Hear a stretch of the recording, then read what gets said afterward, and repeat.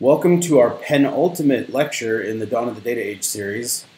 I'm pretty excited about this one today because my real passion is economics. Data science and research are things that have developed out of that, but really at the core I consider myself an economist.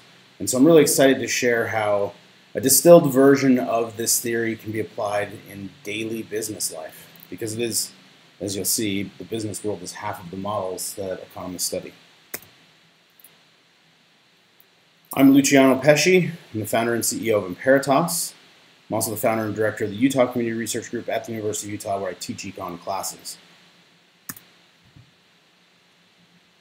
As usual, we'll have three parts to the lecture today. First, I'm going to talk about the benefits of using economics in business. Why would you do this? And if you are working in a business role right now, you may have applied to something that said that you could have had a business degree or an econ degree, that they were equivalents. It is a highly useful thing in business. Then I'm going to go into specific economic approaches, things like game theory, things like competitive intelligence, why you would be doing these from an economic standpoint. And then I'm going to end with a few principles that I think will help you start to think like an economist. It is a mindset, a way of looking at the world, and get you on that path if you're interested, including some source material, like in some of the past recent lectures. At the end, I'll provide a source that I think it's a video this time that I think you should watch. It takes about 10 minutes, and it gives you the big picture of economics. Good place to start. So the benefits of econ and business. The number one thing is that this is the real world. Economics is not just a theory, and sometimes it's a business theory, sometimes it's a social science theory. It moves beyond that. It's been tested, it's been validated and invalidated. It's very empirical in nature. It is trying to accurately describe what is happening around us. And you could be lured by looking at the modern world today into believing that this is how it's always been. And that is not at all the case. You only have to go back 100 years, and it is such a different picture. But you go back 250 years, and this is the tail end of the remnants of feudalism, kingships, monarchies, and the beginning of a commercial class that is tied to international trade and all of the benefits that ends up bringing to the societies. And in economics, we call this a natural experiment. Something shifted in the world. We know that there were these big social institutions before it, specifically around things like labor and production and farming and all the technological systems of that and the history of that. And we know that 250 years ago, something fundamentally changed. And it is what today economists study is that 250-year progression. And that's because in real terms, meaning the quality of life from a whole bunch of different measures. Could be health, could be wealth, could be height. Height is one of those things that some economists study because it's tied to food. It's a net metric. It doesn't matter. It could be consumer goods. It could be the lack of seeing a family member die because the medical system saves their life. On any of those measures, if you take the totality of them, best estimate, conservative estimate is that the quality of real living has gone up 100-fold in that 250 years. And so that's why this period is studied. And it's because it's also spread. It started in very specific pockets of the world, and it has, like no other system, spread to the entire world. It fought for quite a while, actually, throughout the Cold War with a different ideological system that tied back to a different economist in the same period of time in this the beginning of this 250-year window. Two very different world systems. One that was based on the market economics that I'm going to talk about today came out victorious. But this is a set of lenses that you look through the world. So economists, like any other field, they have their beliefs, they have their biases. It is a specific way of looking at the world. It doesn't always look at it from a moral standpoint. Often it's just looking at it from a price and quantity standpoint. What's happening in markets? This is why economists have studied a lot of illicit markets, drug markets, because they just want to see how they function. They remove themselves, in many cases, from the moral aspect of the analysis, which allows them to paint a very uniform picture of the world. It attempts to be very fair and objective. And so it's a very valuable lens to look through the world. I believe it is the most valuable just because by the nature of what you're studying, it's these systems, you then have to spread out to all the connections. You have to understand all the dependencies, all the different players in that system. And it's a very high-level, connected way of looking at things, which just turns out to be really predictive when you start to try to do data modeling. And you may have, in your high school or even college, or maybe some of you are economists, had some econ classes, and it usually always starts with this. Economics is the study of people who are forced to exchange because they can't supply everything they need on their own. And they're under these technological constraints. Often the technological constraint is just explained as scarcity. There's just not enough of everything we want to go around. Well, that's actually a technical problem. That's not an actual resource problem, because if we can just get off this planet, there's a literal infinite number of resources available. And the first ones that you're going to see in the next decade or two that start to actually contribute to what we call global product. So we do GDP at the national level, but this is like the Earth domestic product. Resources from outside, asteroids specifically, are going to bring in metals and waters and fertilizers and all kinds of things and open up pathways into space. That's going to be a totally different kind of economy, and scarcity in that environment is not the same thing as what we talk about with scarcity today. So it's a technological issue. But to conceptualize this, the overall framework that economists use is the circular flow. And you may have seen this. You've got firms on one side, these are the businesses, and they're hiring the individuals who are on the other side of this market, on the right side. And if it was one closed system, there wouldn't be government or the world.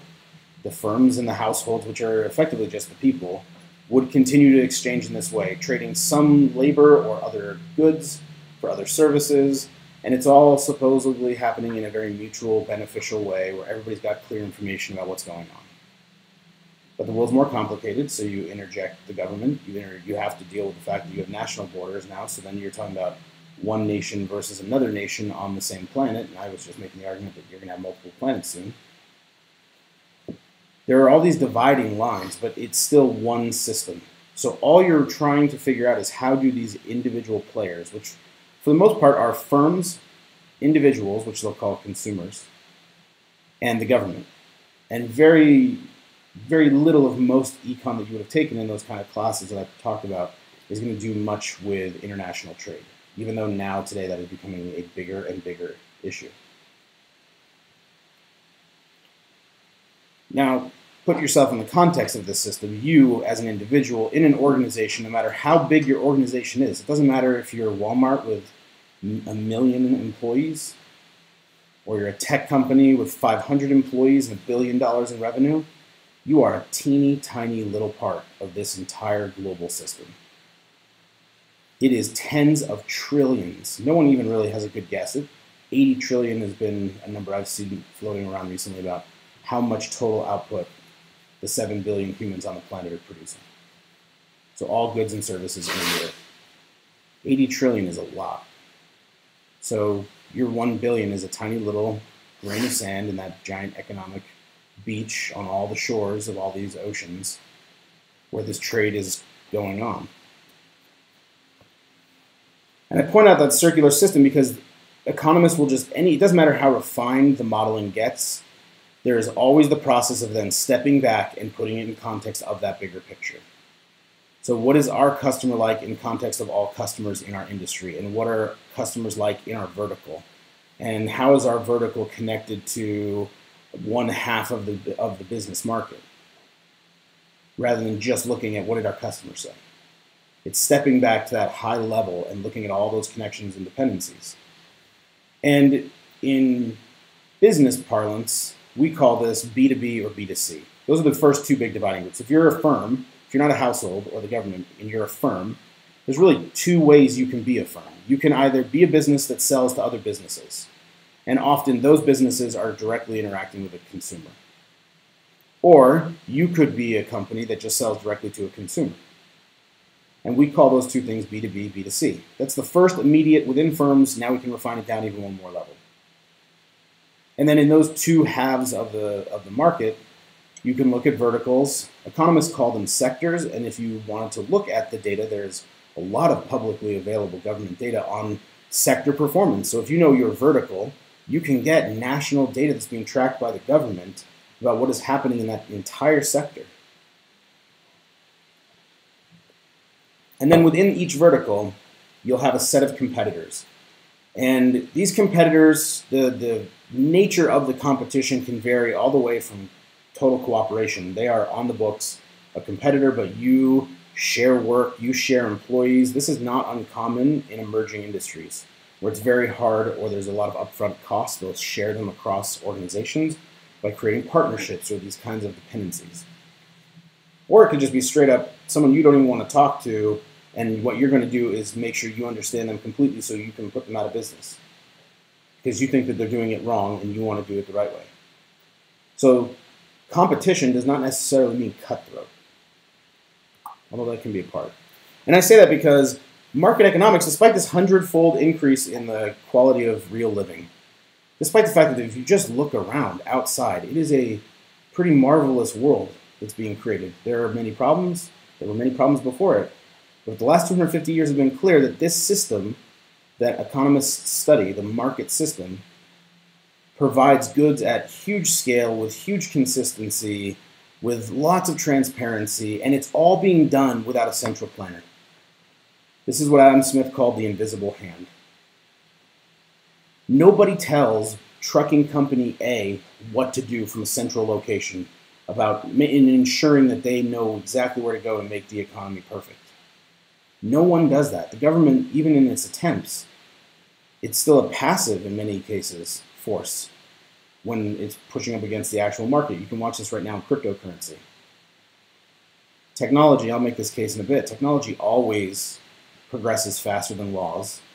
And so you get these gray area issues, and that's happening right now with crypto because the FTC, the Future Trade in Commodities, they don't know IRS. They all have differing opinions on what it even is.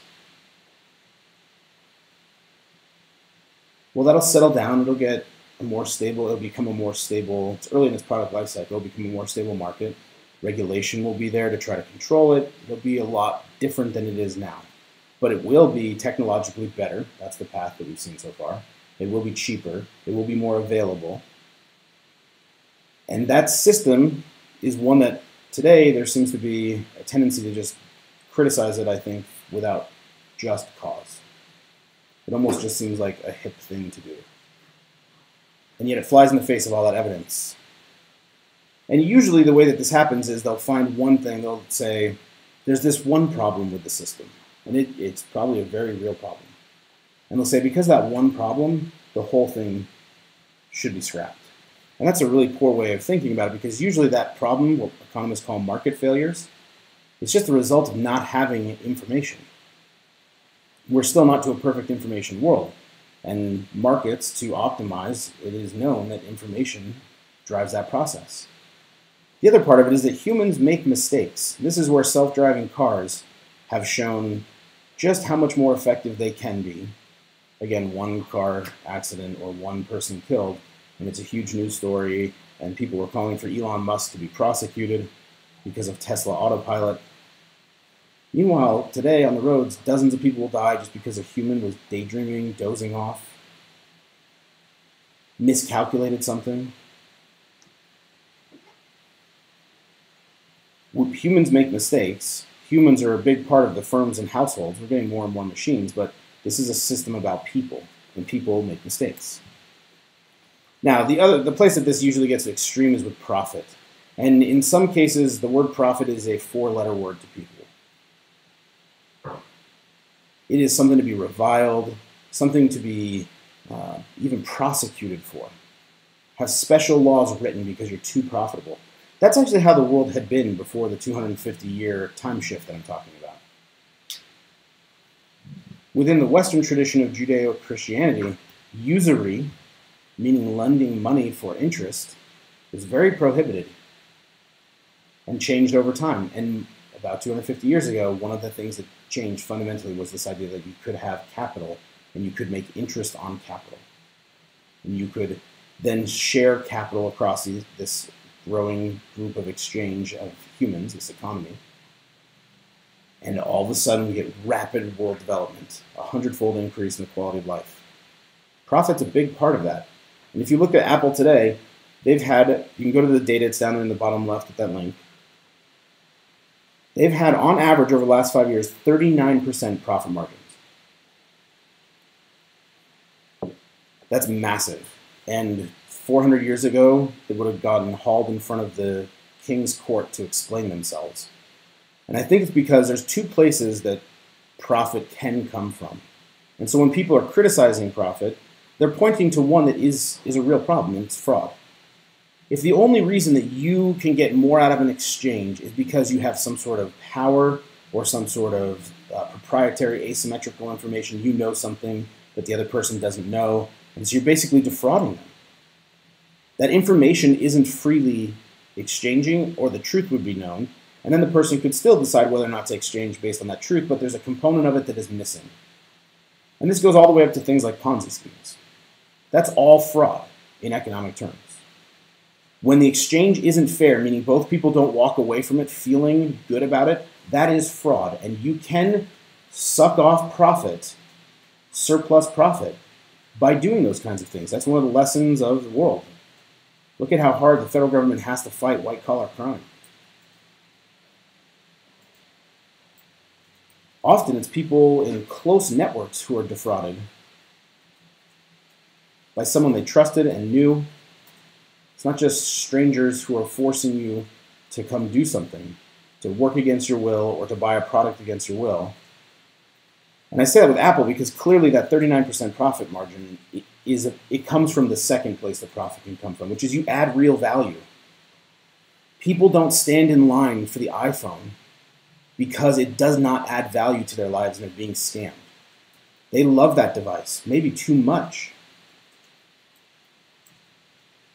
I have had a student that told me about this. This is how I found this article. If you go down to the bottom left, there's another article link about this guy. It's an accidental entrepreneur who discovered he had been let go from a job and he was desperate. He discovered that he could make money standing in line, and he turned it into a whole business that he has now in New York City. And they make a lot of money every time that there's a new iPhone. They have people who stand in line professionally. They have their own tents made. They've got their branding. It's brilliant. That's all valued exchange. Some people don't have the benefit of time, but they do have more money. And so if someone has less money and more time, and they can make a voluntary exchange of stand in line for me, please, everybody walks away happy. That's a valued exchange. And the profit that matters and the profit that actually drives the world is this one. Because you can't, fraud schemes always collapse. They have a pretty short lifespan, actually, relative to something like a company like Apple or Microsoft or Google, who have been there for decades providing real valued exchange. Okay, so what are some of these economic approaches that you can use to derive those benefits? The number one is profit. You have to focus on profit. This shook me to my core coming from the academic world into the business world, because in the academic world, in all the economic models, the conclusion is profit. Everything focuses around this. And profit, in mathematical terms in economics, is identical to the idea of cost minimization. So often people who are very against the idea of profit are very in favor of the idea that you would do as much as you could with as minimal impact as you could, meaning your costs are as low as possible. There's no waste. That is mathematically the same motivation in the market. Because you don't want to waste profit. Every bit of waste could have been profit. Because profit is revenue minus cost. And almost all the waste is in the costs. In fact, we're going to go at length into costs. Because cost accounting is another one of those things that just, there isn't enough insight in organizations right now. They can't tie cost down to, say, a specific buyer, a specific customer. Maybe not even to a specific product. Maybe only to whole product lines. That's not good cost accounting, and it means that you have a lot of waste there. And if all you did was just keep the same amount of revenue, but you minimize those costs, your profit goes up. If you can minimize your costs and increase your revenue, your profit goes up doubly. Now, one of the criticisms of profit is often that the motivation is to create labor who is being underpaid, underappreciated, and abused. And that is one way to keep profit rates up as the product life cycle sets in. And I'm going to talk about that product life cycle in a minute. But that's the actions of a company in their death throes. Because the most important capital that you bring into production, and I'll get into that also in a moment, is human capital. It is the people. So if you just try to maximize profit by not increasing revenue and just minimizing costs by forcing people to work extra hours under bad conditions, those people will leave eventually. They have enough options in the world that at some point they will leave. And the whole house is coming down already around you. Instead, what you have to do is innovate. Now, another principle of economics that you should be focusing on, especially when you think about KPIs, things that you're tracking, is that there is a tendency for the market, regardless of the actions of any one company, any one consumer, it still has this gravitation to it. It moves towards certain things. And so you should understand that, because you're not going to change that individually. And so things like seasonality are a good example of this. You don't change seasonality. But that natural equilibrium can be a linear process, so you get there linearly, right? The technology keeps improving, so the price keeps falling. That'd be a potentially linear relationship. They could also get there dynamically, nonlinear. So the technology gets better, the price goes down. The technology gets so much better, the price comes back up and then starts to go down. Or it could be circular. So predator-prey models are a good example of this circular idea in economics, dynamic modeling. But it doesn't go to a static point. It sort of follows a rounded trajectory. But you should track and understand everything about these patterns. I said I get to the product life cycle. This is it. Every product follows this pattern. So this chart on the left shows World of Warcraft subscribers from 2005 to 2013. And it peaked in 2010 with 12 million. And it's been sliding down since. If you go to the newer data set, which you can follow from the link there, you'll see it just continues to fall. Should they just market more? Should they? The answer is no, because this is in its product life cycle, it's starting to die. So the product life cycle is usually divided into only 3 or 4 phases. You have early adoption and innovation, then you start to get broad adoption, then you get maturity, and then you get death. And there's some important inflection points that are in there that you can look for. So things like revenue. Is revenue increasing at an increasing rate? This is the J curve that startups love to talk about. Well, that only happens for the first part. Eventually, it's going to increase at a decreasing rate. And you're going to eventually peak at some revenue level, and then you're going to fall.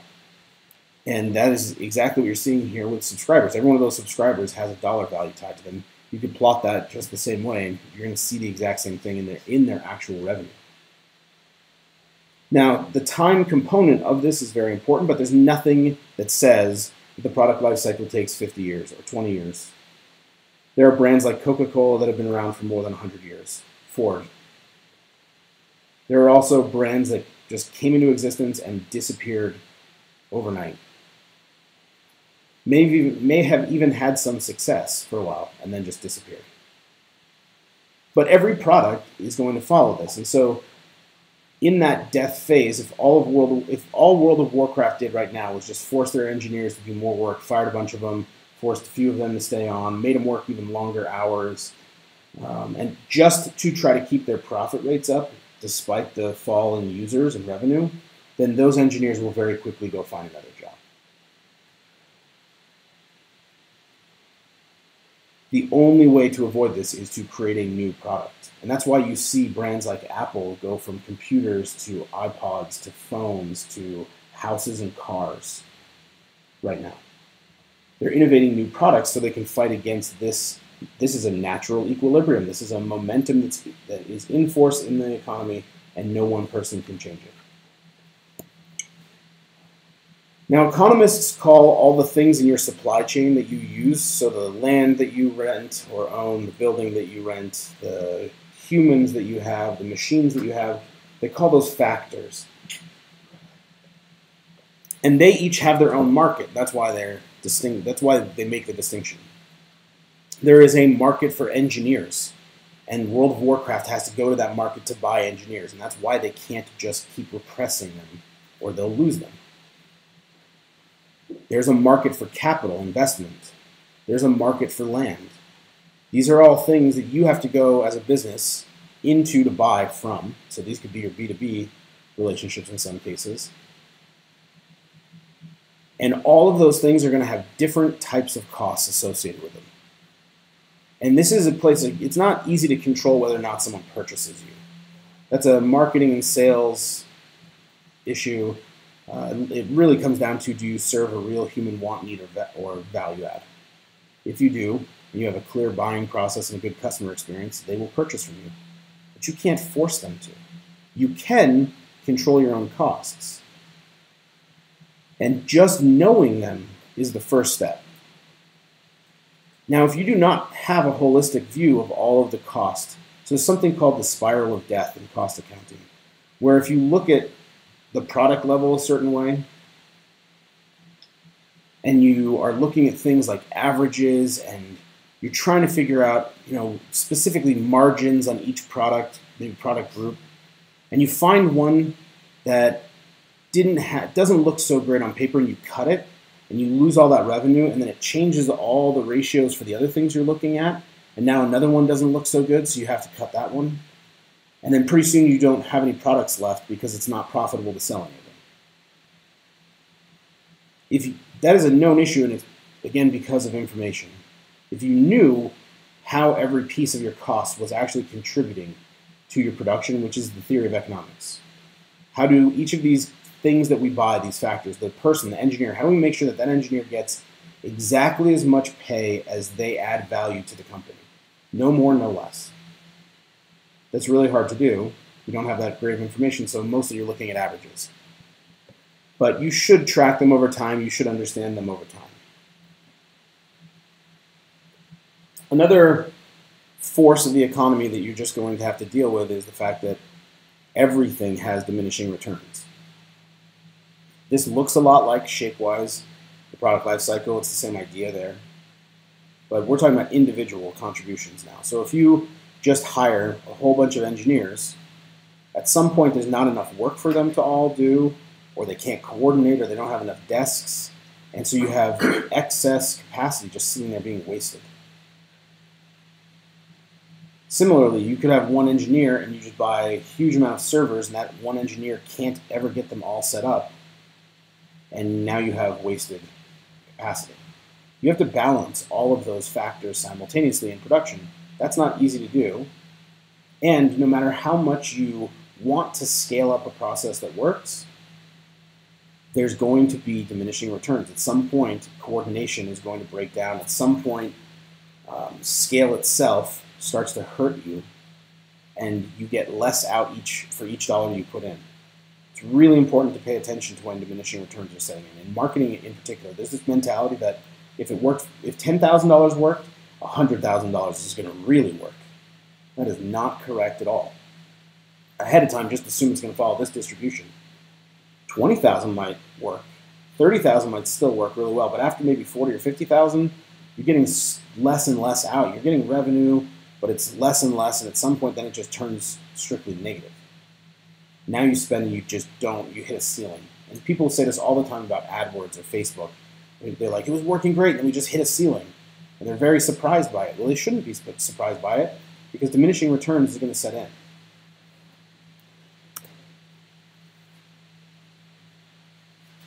Now, within economics, you're one of those tiny little grains of sand in this big economic beach. Well, a bunch of the other grains of sand are competing with you. And if you aren't paying attention to them, that is a big mistake. In fact, most economic models assume that in a competitive market, you know everything about your competition, down to their exact price, because if you could price for just a penny lower, you'd capture the entire competitive market. But if your competitor knows that you're going to do that, then you both price at the lowest you can each go, which are tied to the supply chain you buy, which you are limited by your individuals. There's only so much you can negotiate on, and so you hit a competitive outcome. very few markets are actually that competitive. Most of the time, most of these verticals have a handful at best of competitors, and 2 to 3 of them are the real power players. Look at search as a good example. Google has, what, 60% of the domestic market, 80% worldwide of search.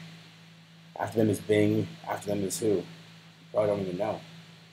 It's very, very small amounts. So to even call them competitors might not be accurate.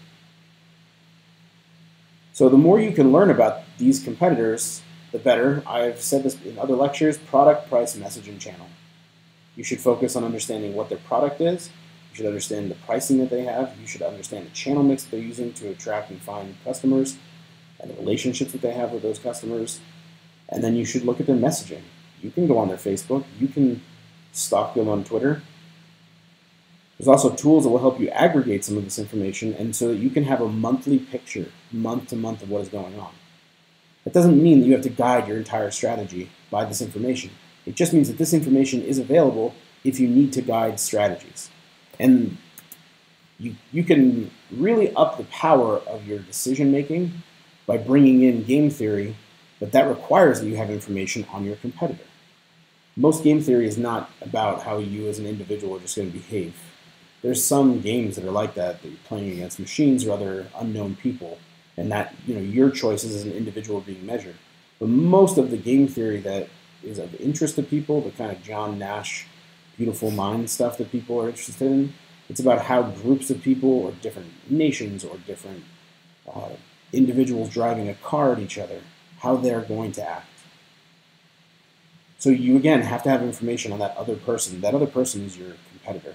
And specifically in economics, there's something called duopolistic models. There's two. There's a Bertrand version, and then there's the Cournot. I think the Cournot is an easier one for people to get introduced to. But you, knowing competitor strategies, can bring that information into a model that tells you your best response given whatever your competitor does. So if you have that flow of information monthly, and they do something like change price or change product, and you've got that modeled out in your organization, you can see what your best response would be by looking at this, but you have to have that data on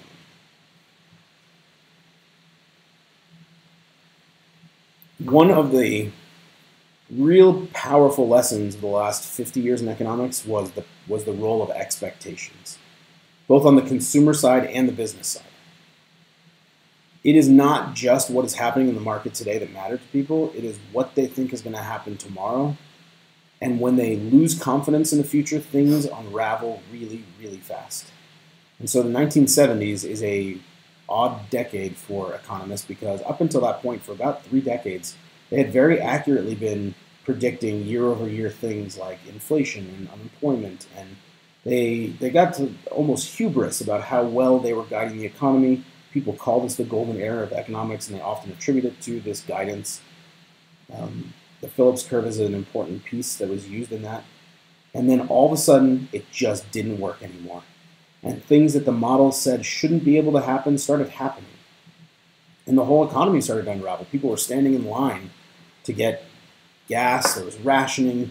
There was huge unemployment. There was a huge increase in interest rates because of inflation, to the point that an economist coined the term the misery index and started tracking that metric as a net metric of how bad things were. So all of a sudden, those models just broke down. Why? Well, those expectations.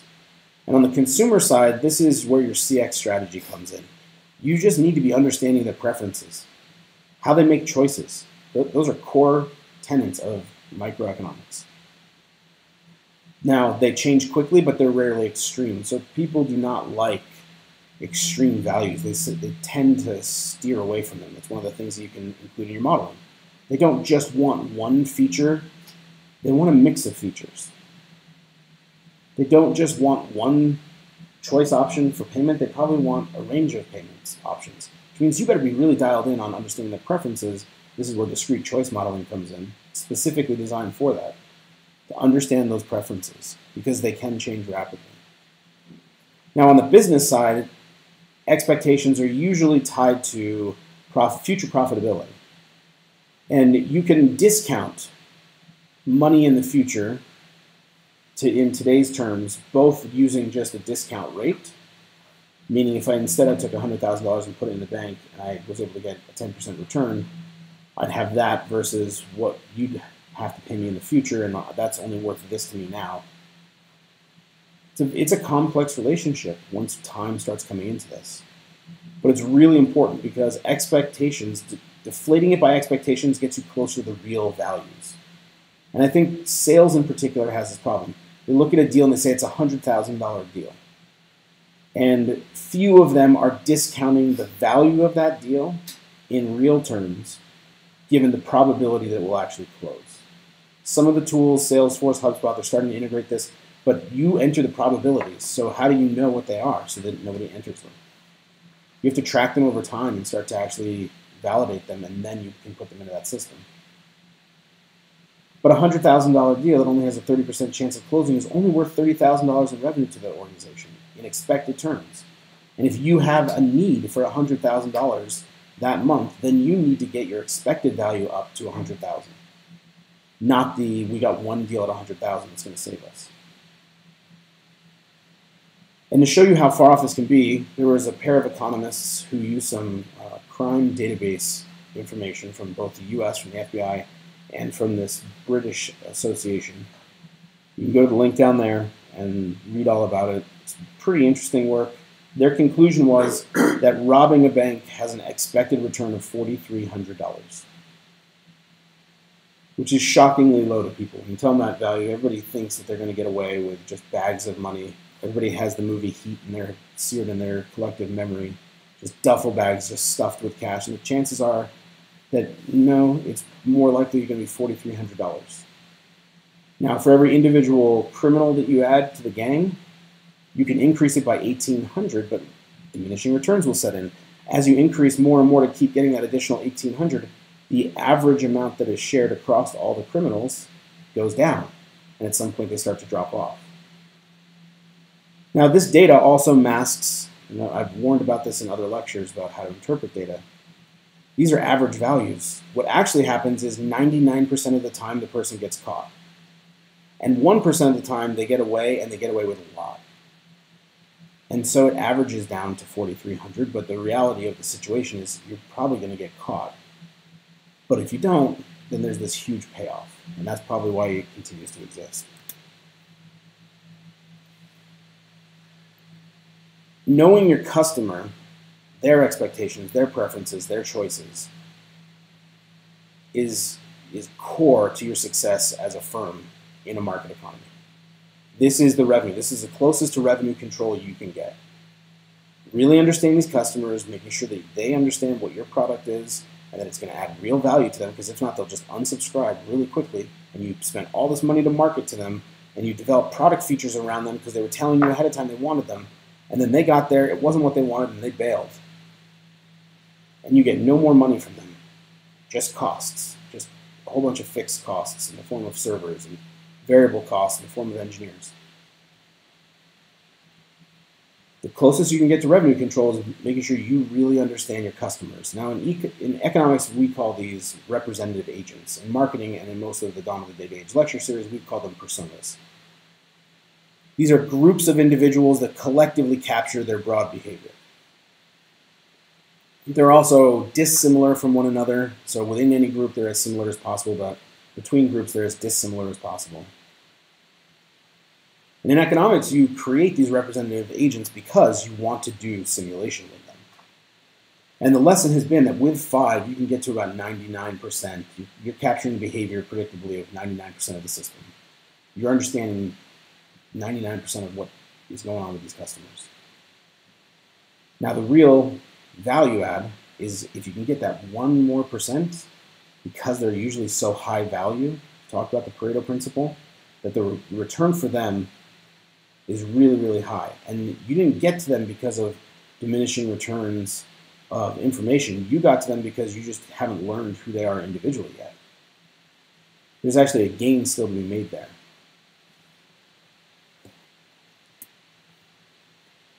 But with representative agents, with those personas, with 5 groups, you can then create agent-based models. Is the main method that's used in economics. These are like Tron worlds. You have a set of equations that describe the world. and how it functions. And then within it, you have 5 representative agents, or 5 personas, your customer types. And you have them modeled out with equations. And you have rules about how they interact with each other and how they interact with the environment. And then you add in some elements of shocks or chaos or randomness or specific paths that you want to consider. And you run millions and millions of iterations of this process. And you get all these different values, and then you estimate on parameters and say, this is how the system overall seemed to behave. This is where it converged to. Given all this randomness, all this shock, this is the natural equilibrium that it gravitated towards. And if you use that, it is usually highly, highly predictable. Especially if the data that's being included comes from behavioral things, choice-based, from those customers, which you can do with survey experiments like discrete choice that we talked about. Now, the power of these KPIs, the information you have to remember, comes to the organization in the form of a KPI. That's what everybody calls them. Key performance indicators. That is the perfect information that you're trying to understand as an organization. Most of these KPIs right now, things that are being used, are not the best metric at all. In fact, I predict that there's going to be, I should say, I'm jumping on the prediction bandwagon, that there's going to be this huge collapse in the next few years of businesses who are dying out to their direct competitors because they haven't been efficient, they haven't been focused, they're not serving the needs of the market, they don't understand their customers, and their competitors are going to do it, and they're going to capture a huge portion of the market. They're going to make it a more competitive-like market. And so their power in that market will go up, and they are going to either buy or kill a lot of their competition. Amazon's leading the way on this right now. But it's going to happen at less dramatic levels, too. It's going to happen in the small lifestyle business world, where you've got maybe 5 firms in a city that are all doing the same thing. They all know each other. 2 of them are struggling, so 2 of the others buy those. Now you're down to 3. And then 1 decides that they've got a big enough share of the market, they just buy them all. They become one organization. Okay, well, 4 out of 5 of those businesses don't really exist anymore. They got subsumed into something else. And I think that's about the rate it's going to be. 80% are going to go away. We're just going to see this concentration at every level of business. And it's the ones who are doing the buying are going to have profit because they have leveraged their data. They understand the real situation better. They can do more game theory modeling and outcompete. And as a result, they'll grab all that market share. And so that's laid out in this LinkedIn article that you can go through with that link. All right, so let's bring this all home now. How do you wrap up all these different concepts? And I've only scratched the surface with you. I gave the ones that I think are the most important. Diminishing returns is really important because it applies to your life. No matter what you do, you're going to hit these diminishing returns. Just watch, and you'll start to see.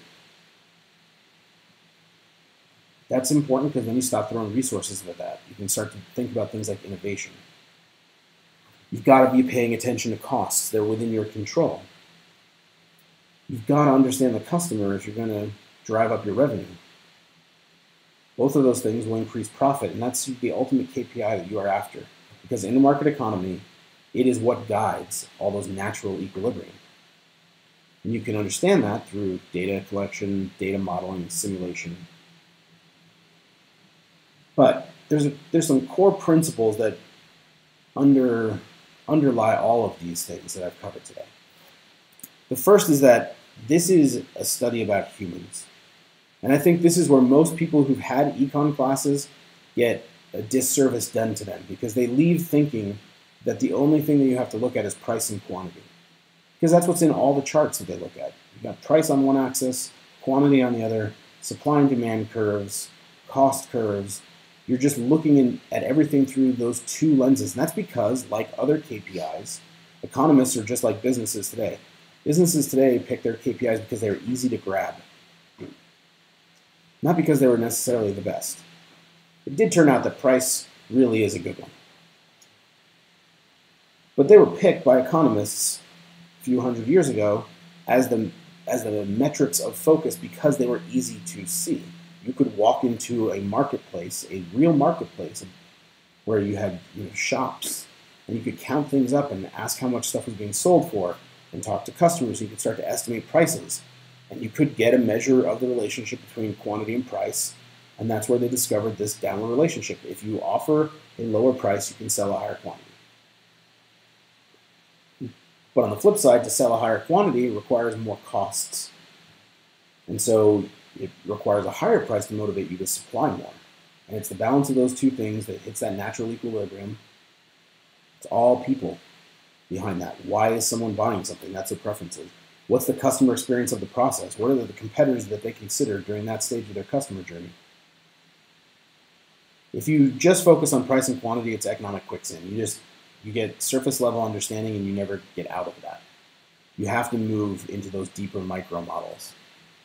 And this is really useful in the customer experience space. So if you are a CX manager or you have a CX or UX role, I highly recommend that you start to read about the behavioral economics. The field of behavioral economics is very focused on this idea, that it is about humans and their behavior and how you study that. Another is to focus on first principles. You do not have to go get a PhD in economics or a master's in economics to think like an economist and be effective with these tools. I highly recommend the Freakonomics podcast. I highly recommend the ACDC Leadership YouTube channel. I'm going to talk about that. That's source that I'll give you here at the end. But first principles are foundational, and you can learn all of these in 6 weeks. And there's a lot of open source material available for you to do that. And the reason that I encourage you to start here is that you're going to capture most of what is behind. You get a good foundation, most of what's behind the current economic models of any stripe. And so it's a good broad first step. The other is that you have to be validating empirically. And this is data. This is why I got into data. Economists are great econometricians, they're great statisticians. And that's because they have calculus models with parameters in them, and they want to know what those parameters realistically are in the world. And so you go out and you collect that data, and you run through econometric models, and you get parameter estimates, and then you plug them into your calculus equations, and you can watch how the system performs. But information is secondary to that human capital. And you have to have systemized tests in place for this. If you don't, you're going to do things like cut the wrong cost because you didn't understand what was going on and start the spiral of death.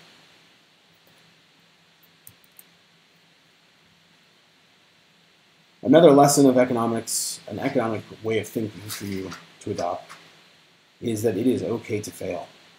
Again, this is where the moral judgment component, when you're looking at price and quantity only, you just look at why they failed. You don't look at the human flaws necessarily behind it. You just say, oh, their average cost, they couldn't cover their average variable cost and they had to shut down. That frees you from some of the other issues tied to failure and allows you to then try again, because one of the lessons of economic history is that persistence has paid off far more than any single stroke of luck. This idea that it is just luck is based on a probability approach. It does not take into account that for some of the people, they had multiple attempts in a random draw because they kept trying and kept trying and kept trying. And that increased their chances. Persistence pays a lot. And so if you can get over the fear of failure and you just get through these efficiently, one wave after the other, you will more than likely get to the outcome, the natural equilibrium, and that's where things will be, in economic terms, optimal. And finally, I've said this many times, focus on efficiency. Efficiency in cost, efficiency in revenue generation, efficiency in servicing that revenue. Data is the way to understand this. But there are limits even on efficiency. And this notion of efficiency, by the way, comes from nature. This is not just, economists did not just make this up and say, it'd be great to be efficient. What they observed is that at the same time, naturalists who are looking at the world are saying, the world is highly efficient. In fact, the Fibonacci series shows up in the natural world. Why? There's something efficient to that the ratio of successive numbers, and it converges, its limit converges on that golden ratio. So we're back to there's some sort of natural efficiency drive that guide some of these outcomes, and you see it everywhere. So you can do this kind of trick, and some of them are definitely tricks, not actual outcomes, of putting Fibonacci spirals on different things in nature, and you see these systems. So one that is highly efficient are sunflowers. So if you look at the distribution of sunflower seeds, they are aligned in a way that converges to this golden ratio, and that's because it maximizes the amount of seeds that can be put on one area. And then beware lock-in. This was an unexpected great lesson of economics for me, that people are very slow to change, but technology moves very quickly. And this can create a system where you get dependent on maybe a really outdated technology. I've been seeing some stories about how the US military is too dependent still on Windows XP. And it's because it's just so hard for them to change systems. That's called technological lock-in. One of the disputed examples of this are QWERTY keyboards, that this keyboard system that we use today is not necessarily the most efficient for typing because it was naturally limited when it was first used for typewriters, because it was a physical component of a swinging, I don't know what you even called those things, hammers, tied to each key. And they could jam up, so they laid them out. That's the pseudo myth, and if you dig into it, basically what we find out is it's true. There was some sort of technological lock-in to why we have this. And getting everybody in the world to change to a different keyboard right now is just not realistic, even if it would have efficiency gains. People are just going to fight it and fight it and fight it. Instead, the better approach is, well, you get brain to computer interfacing and nobody has to type anymore, and that inefficiency goes away through the innovation. Now, this kind of lock-in thinking can always be spotted by the phrase, that's just the way we do it. So if you ask a question like, why do we have these 5 campaigns set up in AdWords? And someone says, oh, those are just the ones we've always run. That's not an answer to that question. That's a sign that there's some sort of lock-in there, that they don't even want to look at it. There's no empirical test of it to scrutinize it.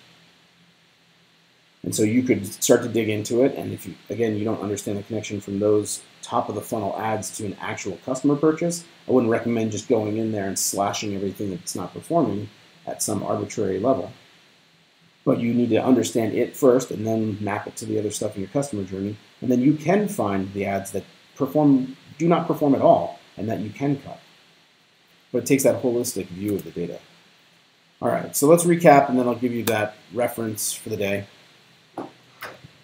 We talked about the benefits of using this kind of thinking in business. It is the real world. It does describe the system. It keeps you focused on all the connections. I talked about various economic approaches that you can use. I recommend you go back and look at these slides. They'll be on SlideShare, or you can email me and I'll send you a higher res version.